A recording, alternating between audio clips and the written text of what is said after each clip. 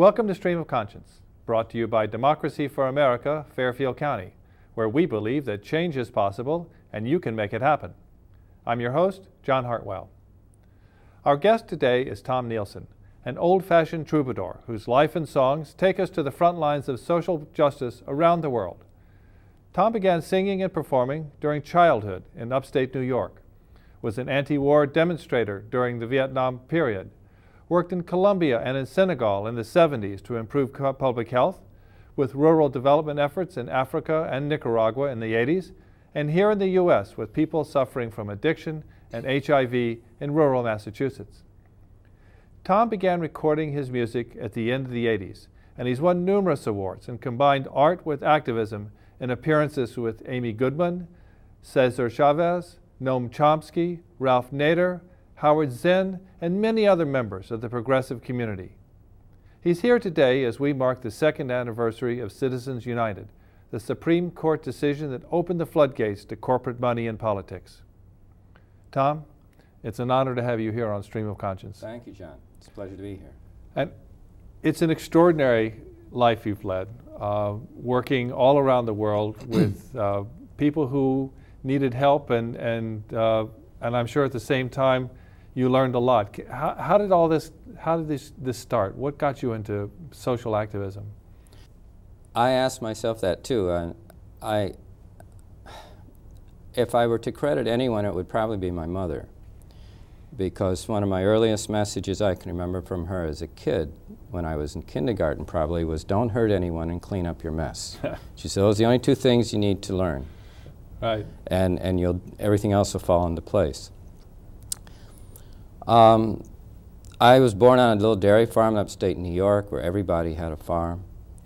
I watched our farms go out of business, not because we didn't know how to farm, but the way economics were worked, and without getting into a treatise on agribusiness policies and small farms. It was stacked against us with Earl Butz, remember, in '68 saying, use food as a weapon, get big or get out. We went to Florida in 1955 when I was 7 years old, and I saw segregation, and I could not believe some of the signs that I was reading, and my mom explained to me about segregation and how wrong that was, and that was an imprinting, and the inequality piece, and things of no one is better than anyone else. Nobody's life is more important than anyone else's. Just because someone has money, it doesn't mean they're better than you. And these were very early messages, and she was also the one who taught me my music, had me performing when I was 3½. Was my first solo. So when, in the 60s, when it came time for Vietnam, I felt I had a whole lot more in common with Vietnamese farmers than the brokers on Wall Street who were going to pay me to go kill them, right, so they could make more money off Vietnamese labor and other resources. And so I left the country. I went to South America. I mean, your words about me, your introduction is very gracious. There was certainly a lot of self-interest involved in that. I did want to see the world. I wasn't going to go to Vietnam, and I certainly had it's accurate to say I did have a strong social justice component to my motives for things. And when I left the country, that opened up the world to me. Before I left, Vietnam was something isolated. And when I left the country, I realized that the U.S. was fighting Vietnams in one way or another all around the world. So you went to Latin America first? First was from 70 to 74, I was in South America. Right. And then I think I was on my way. That opened up the world. I realized how I became fluent in Spanish. Languages have always been easy for me. What did you do in Latin America? I worked with Hogares Juveniles Campesinos in children's homes. I did health, and I've always played sports. I've always coached my whole life and been an athlete. And when people found that out, I immediately got co-opted by, I shouldn't say co-opted, incorporated into the departmental sports agency. And so combining the other children's homework that I was doing in health, I began doing a lot of coaching and a lot of recreation and physical education, which is something I still teach. And then you went to Senegal. In '75, I left the country again and was in West Africa. I worked for an agency called Promotion Humaine, and again it was in public health. And was there until '78, went to Europe for a year, went to East Africa for another 2.5 years or so, in Somalia with the United Nations. And so when you were working in these various public health campaigns, what did you find? What was the environment? Why is it that they don't have public health in Senegal or in Latin America? What was the... It's not that they don't have it. We have to begin from a point of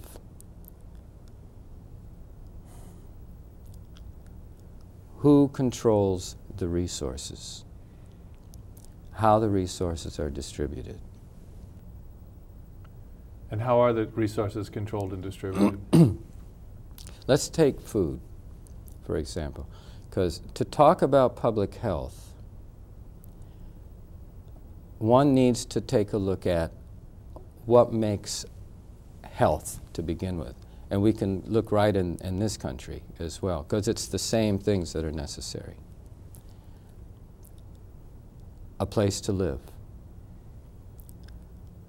good food, nutritious food,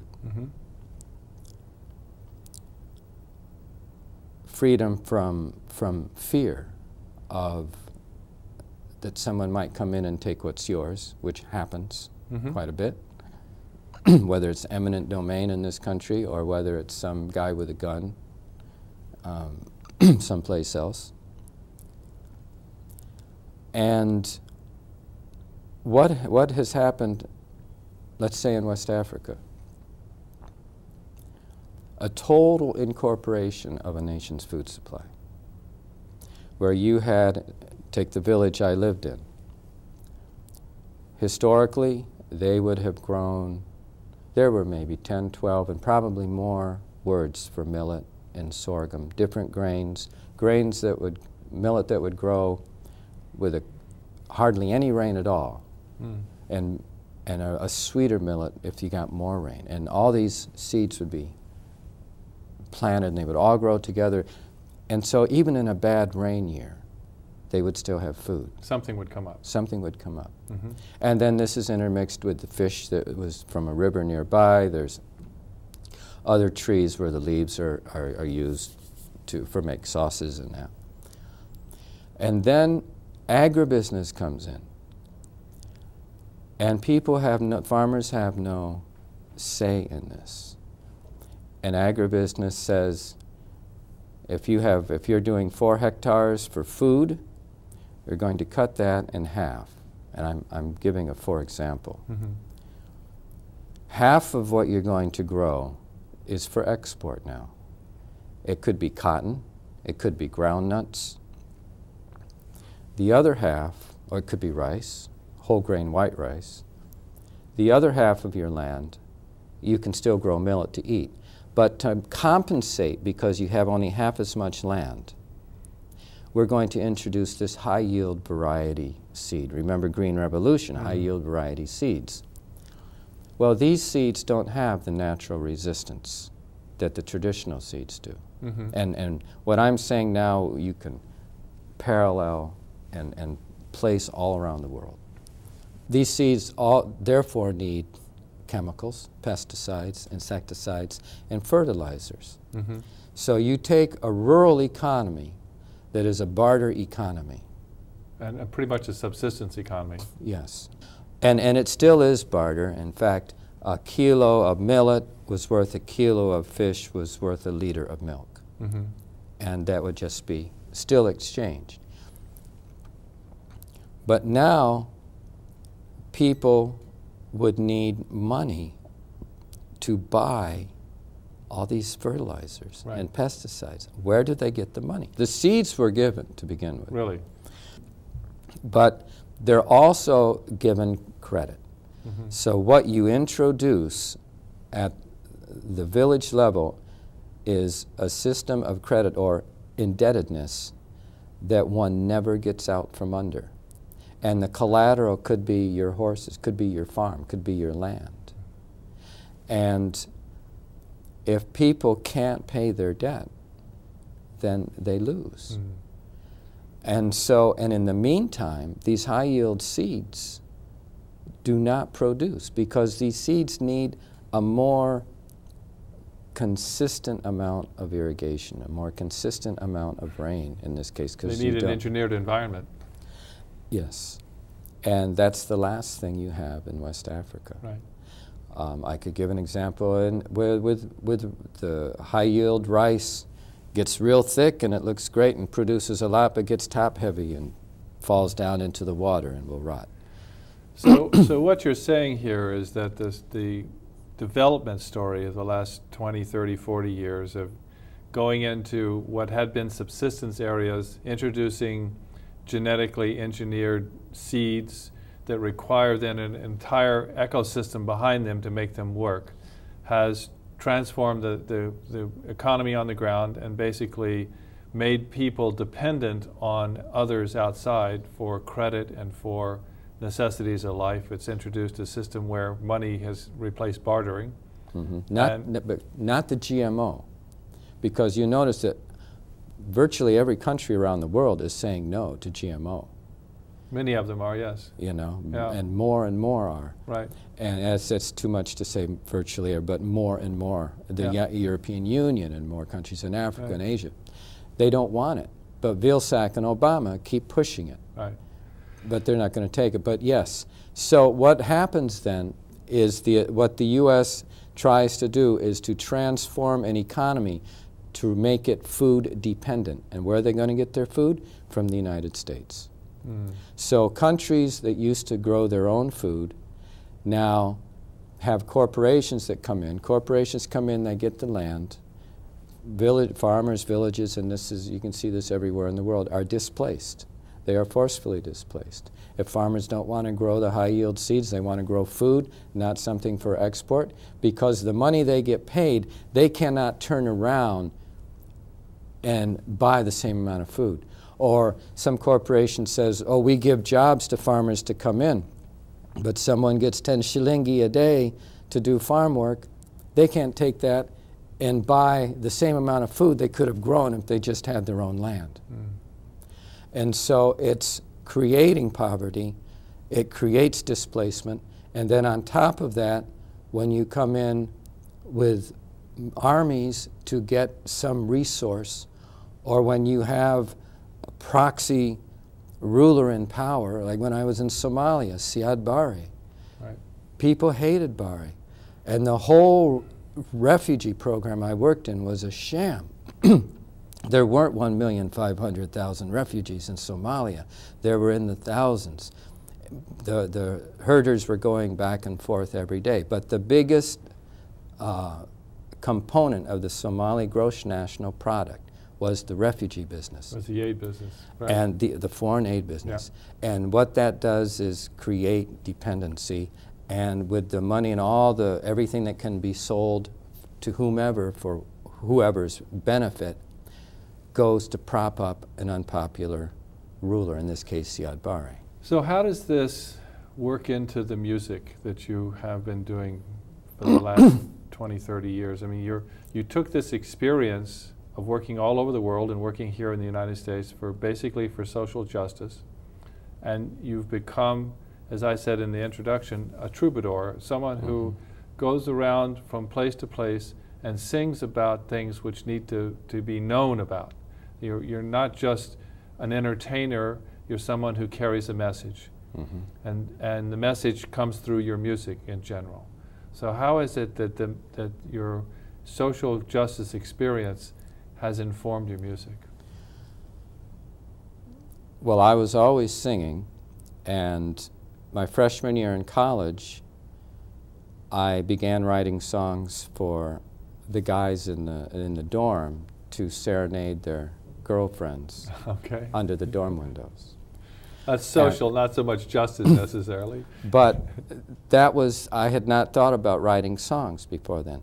And I got so much feedback and became a bit in demand that I began writing songs. And that was when I was 17, 18. And as I slipped into the civil rights movement and the anti-war movement, began writing other songs, and songs about these causes, songs about these issues. And when I left the country, I just kept writing and writing and writing. And then at the end of the, must have been, I would have come back from Somalia, I think, back to my doctoral program. And there, one of the other students who knew my music said, "You need to record your songs." And I said, "Well, who'd ever want to buy my music? Who would pay me to play my music?" And I recorded with a man named Mark Lind, and then we recorded another one, and then we went separate ways. And people did like the music, and I've just, I get invited by environment groups around the country pretty much, mostly this side of the Mississippi, to coal incinerators of, a wide variety of, from burning trees to medical waste to poultry waste, nuclear energy, and I help people organize with the music. And, it was Pablo Casals said that the artist has a particular responsibility to use his or her venue, or a genre, or medium, I should say, to speak out for social justice, because we have a medium that will be listened to when others won't. The spoken word, the editorial, the politician. But art is particularly effective if you're looking at a painting or a play or a poet or music. And it's a high school kid. I do high school programs, I do children's shows, I do just about everything. And one high school kid said, "Why do you do this?" And I'd never been asked that, and I thought for a moment, and I said, "Well, I can't imagine not doing it, because it's, it's who I am. It's what's flowing through me. And it's what I picked up in childhood, whoever the responsible people were for exposing me to what I was exposed to, or the things that I saw that struck that inequality and need for equality nerve. And, this isn't fair, this isn't right." And I have found that as an organizer, the music, hopefully, is a tool that helps educate, that helps spread the word, it helps inform. One of my handles, I was once called the Bard Insurgent, because I go from town to town singing the news. That was put on me a long time ago. But when I go to high school classes, these high school students they're sponges. Right. And they all ask the same thing: why don't we learn this? How do you know this and we don't? And the thing is, you can get the information, but you have to want to get it. When you ask how people can be sources of change and effective, you have to want to do it. Because for the most part, our media is not going to give us this information. But if you want it, you can find it, especially with the net, and until they censor it, which, people in this country should be outraged with what is coming down. Citizens United, first, you mentioned that in the introduction. The fact that the President has just signed away the Constitution, that the Senate voted for it 93-7 to suspend the Bill of Rights. I mean, what other countries have done that? Think about this. Pinochet in Chile suspended the Constitution. The Guatemalan generals, suspended it with Arbenz, and in Santo Domingo with Juan Bosch. Hitler suspended it, a democratic constitution. What is the company we are keeping when you look at democracies around the world in this century, last century? That's who we are in bed with. You know, and this country should be outraged at that. Well, we've asked you here today to sing a couple of songs, and I'd certainly look forward to hearing that and to talking more. It's been a real pleasure to have you here. Thank you. So here's Tom Neilson performing his own song, Corporations Are Human.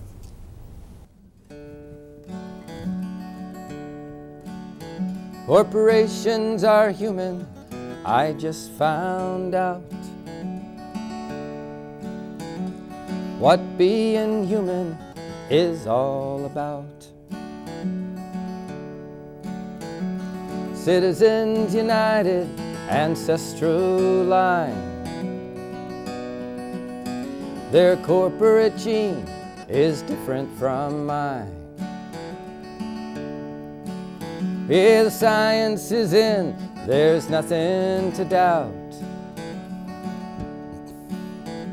They never get cancer, gonorrhea, or gout. Encephalitis, cystitis, neuropathy, colitis, hepatitis, A, B, and C. Fibrosis, sclerosis, and heart disease. Halitosis, cirrhosis, and a pair of bad knees. They don't need a dentist or protection with sex, 'cause they live forever, it's not that complex. Corporations are human, I just found out what being human is all about. Citizens United, ancestral line. Their corporate gene is different from mine. People have faces in socks in a drawer. Corporations are faceless here and offshore. If you think corporations bought free speech before, now that they're human, they'll buy even more. Yeah, their money has free speech, to me quite a shock, 'cause I never heard my money talk. When a corporation has a colonoscopy, then I believe they're human like me.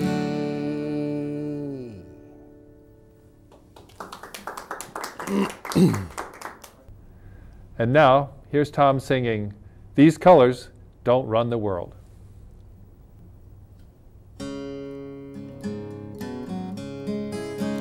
There's a drone in the air in Pakistan. Paramilitaries on Columbia Plan. Samsara, we was hanging from a crane. Shell and Chevron in Oconee Domain. Rahm Emanuel can bully junior senators to vote for war in Afghanistan. And Gates and Clinton can rattle their sabers to make combat with Iran. Oh, you can feel how you will every time you see old glory unfurled. But these colors don't run. These colors don't run. These colors don't run the world.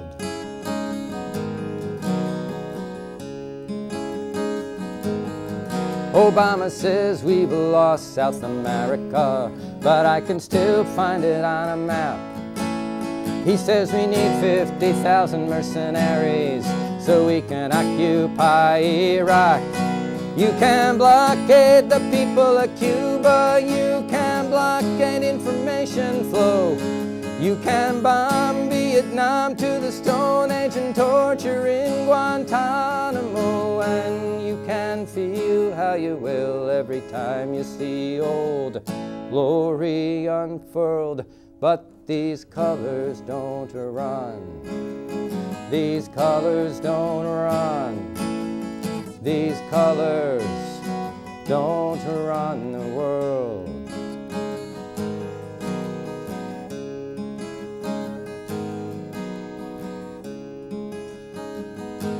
Build a wall on the border with Mexico.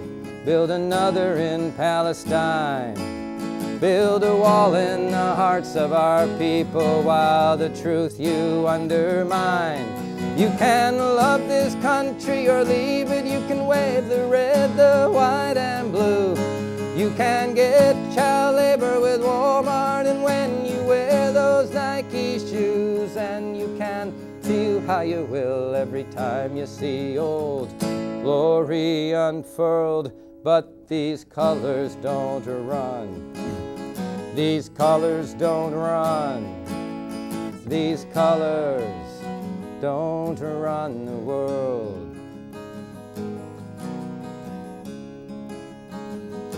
Contras kill civilian populations, destroy their clinics and their schools, their croplands and water systems, till we decide which the most rules. You can say they hate our freedoms, but look at the damage that we've done to get every precious metal and fossil fuel and their labor under our thumb. And you can feel how you will every time you see old glory unfurled. But these colors don't run. These colors don't run. These colors don't run the world. Yeah, these colors don't run. These colors don't run. These colors don't run the world.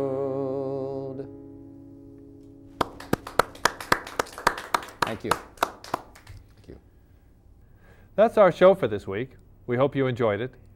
If you live in the town served by Cablevision from Norwalk, you can catch our show every Wednesday on Channel 88 at a new time of 8 p.m. If you're interested in learning more about progressive political action in Fairfield County, please check out our Democracy for America group. We meet the first Wednesday of the month, 7 to 9 p.m. at the Silver Star Diner in Norwalk. We always welcome new members. Remember, change is possible, and you can make it happen. This has been Stream of Conscience, and I'm your host, John Hartwell. We hope to see you again soon.